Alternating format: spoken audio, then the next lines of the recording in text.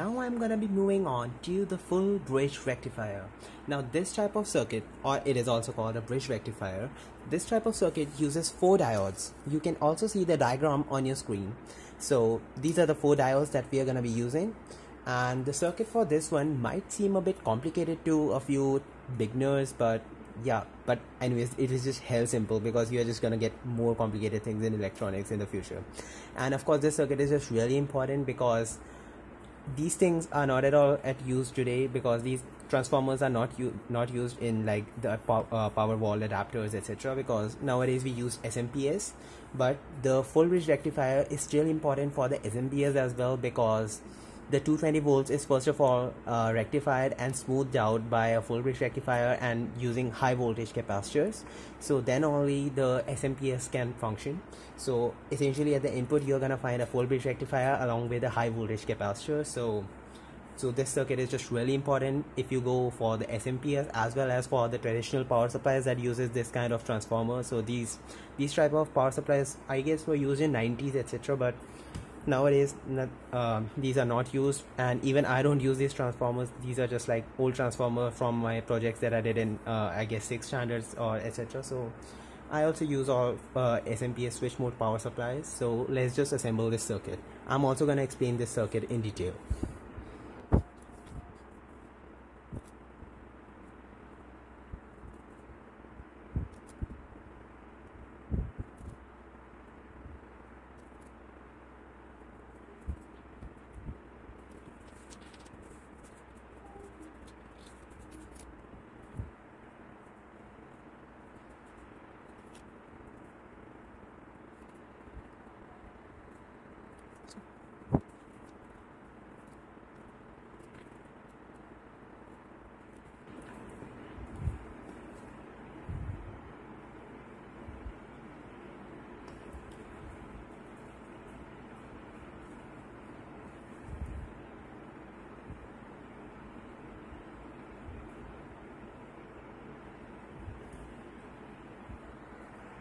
So guys, over here I'm going to explain you this full bridge rectifier circuit.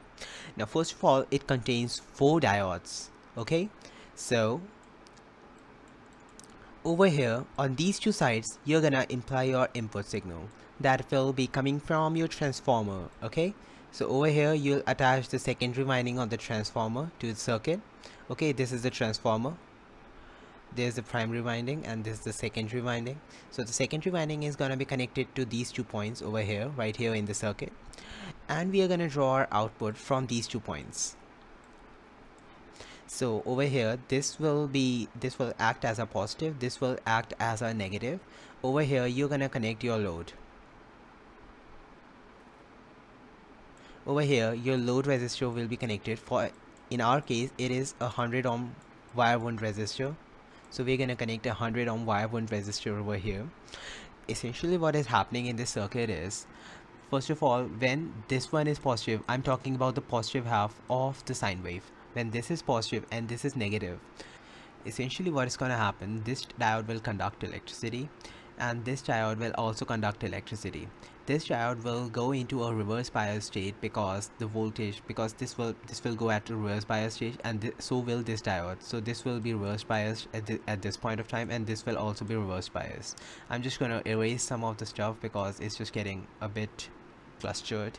Okay, so over here now what you're gonna get is the current is gonna flow from the secondary winding all the way up to here, pass through this diode, go to the load resistor, come back over here, pass through there, and will pass through this diode over here.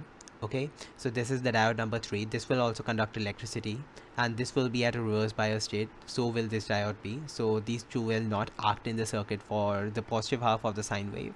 So it is gonna go from there and will come back to the secondary winding of the transformer. Now in the negative half of the sine wave, okay, so I'm just gonna erase all the things first of all. Okay, so when the sine wave is at its negative half, okay, what is essentially gonna happen is this will become negative, this will become positive. Okay, so over here this diode will conduct electricity. Over here you can see this is positive, this is negative. So over here this diode will conduct electricity, and this diode will also conduct electricity because these two diodes will be in the forward bias. Okay, so the current will go from this all the way up to here, then will pass from this diode to here. So this will essentially again become a positive terminal, and this will essentially again become a negative terminal. So this will go from the load to the load resistor, come back over here, come back to there, and then pass through this diode and will go back to the secondary winding. Therefore our circuit will be complete. This diode and this diode will not act in the circuit for the negative half of the sine wave. And of course later on we'll be attaching a capacitor to the circuit to filter out all the high frequency components, because what we're gonna essentially get is positive bumps like this on the oscilloscope. So let's just probe the circuit and see what it looks like. You can also rewatch this part if you are having some doubts about this circuit. But now let's just probe our circuit. So first of all, I'm just gonna ground reference my probe over here. So this is essentially the negative of the output. So this is gonna be the reference for our circuit. And now from channel number 1, let's just probe channel number 2 to the output of the signal as we usually do. So channel number 2 will attach to one of the leads of the load resistor, and over here the channel number 2, I'm just gonna attach it to the input. Let's just attach it over here.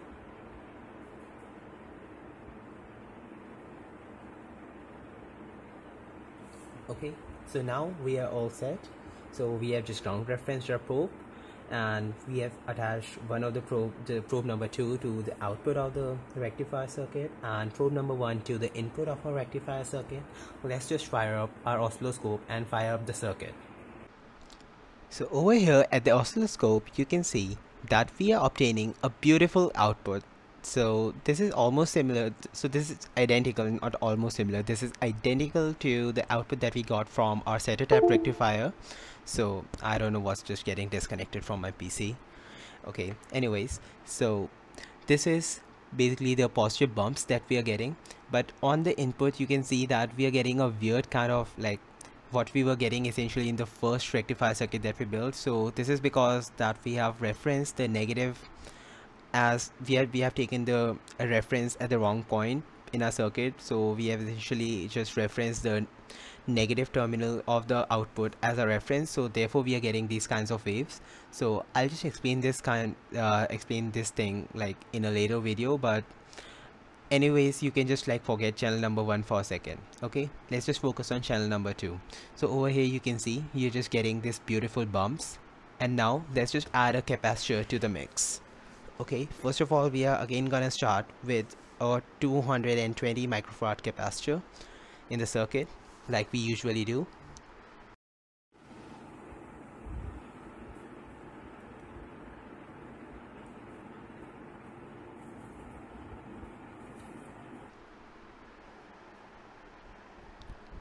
There you go.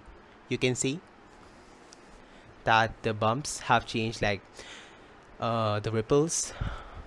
Now we are getting a bit of ripples on the voltage, on the output, sorry, not the voltage. We are getting ripples. Now the ripples are identical to what we were getting for the center tapped one, because this is essentially the full bridge rectifier will get the similar output as a center tap rectifier. But the thing is that in this the transformer is just running at its like full power, because in the center tapped one we are wasting power over half the cycle of the sine waves, both the sine waves. But in this we are gonna be using both the sides of the sine wave. We are using positive as well as the negative half of the sine wave. So essentially we are just like drawing more power out of the transformer in this circuit. So over here you can see the ripples are around 4.35 volts. Let's just like measure it using the inbuilt measurements also. You can see 4.39 volts we are getting as a ripple voltage. Let's just increase the capacitor a bit to 2200 microfarad.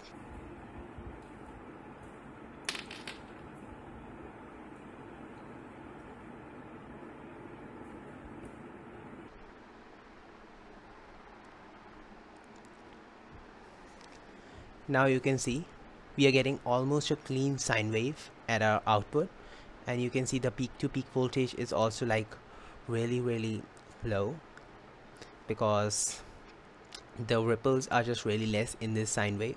You can see over here there is some disturbance over here, but that may be due to the static noise in the probe. But yeah, you can see that this is just a really clean output voltage that we are getting over here. You can see it's around 512 millivolts the ripple voltage. So this is just like extremely good, and this thing can be used for certain amplifiers that in which you don't care about the noise much. But if you want to decrease the noise further, you can also use a linear power regulator that essentially will decrease the voltage of, let's just see what we are getting as a voltage on this one first of all. Okay, so the voltage that we are getting is 16.3 volts, so we can use a 12 volts linear voltage regulator on this circuit to smooth out the voltage and also decrease the ripples, and we can also increase the capacitance and also decrease our load, so to reduce the ripples. So right now the load is around I think it's, yeah, it was 100 ohm resistor, the wire wound resistor was around 100 ohms, so the circuit is just working really well in that case also. Now let's just move on to the center tap transformer, but with this thing, with the full bridge rectifier, because the center tap transformers are also used with the full bridge rectifier circuit to obtain 0, 12 and minus 12 volts. Okay, so let's just move on to that circuit.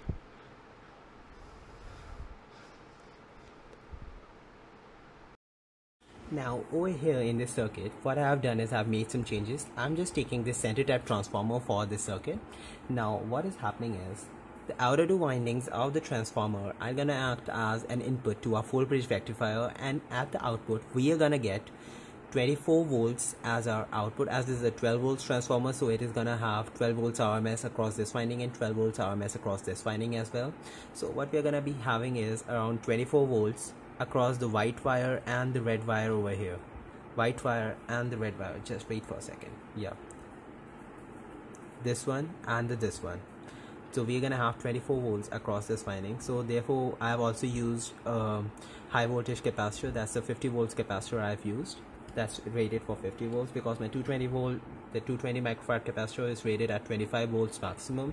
So of course I just don't want to take any risk and blow up my capacitor, because this capacitor is a bit expensive, and yeah, of course I just don't want to blow up my capacitors. And over here you can see the black wire is gonna act as our ground. So if you want to draw 12 volts output from this circuit, what you can essentially do is you can just use this as a reference ground. So this will be at 0 volts, the red wire is gonna be at plus 12 volts, and the white wire is gonna be at minus 12 volts. So you're gonna get a plus minus 12 volt supply. So this is how these transformers are used, and this is and this type of configuration is mainly used in function generators, etc., to generate the two power rails, for example the positive as well as the negative power rail. Now let's just probe this circuit. So we are again gonna use this purple wire which is attached to the black wire of the transformer as our reference. So I'm just gonna attach it to the ground clamp over here. Now first of all, I'm just gonna probe both the output, the positive as well as the negative output of this circuit. So this will go to the positive, channel number 1 will go to the positive, channel number 2 will go to the negative one.